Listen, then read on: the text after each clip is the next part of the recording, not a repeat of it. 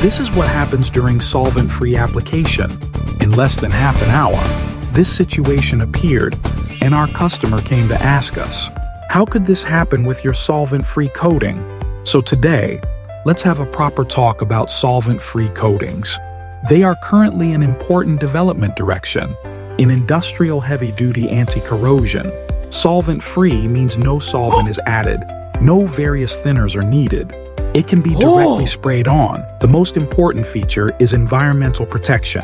VOC emissions are almost negligible, especially when used for corrosion protection in drinking water and food-grade applications.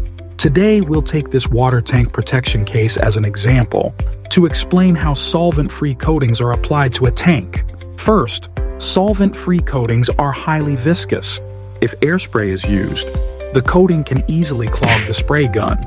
So in this case, high-pressure airless spraying is required to fully atomize the thick solvent-free coating so it can be evenly sprayed on the tank surface. Second, the application temperature of this coating must not exceed 42 degrees, otherwise it will cure too quickly.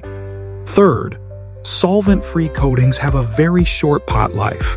Therefore, during application, we follow the principle of small batch mixing multiple times.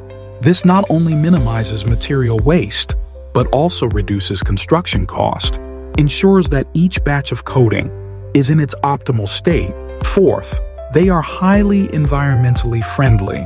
During application, you won't feel any pungent odor, and the harm to the human body is almost negligible. Follow me to learn more anti-corrosion tips.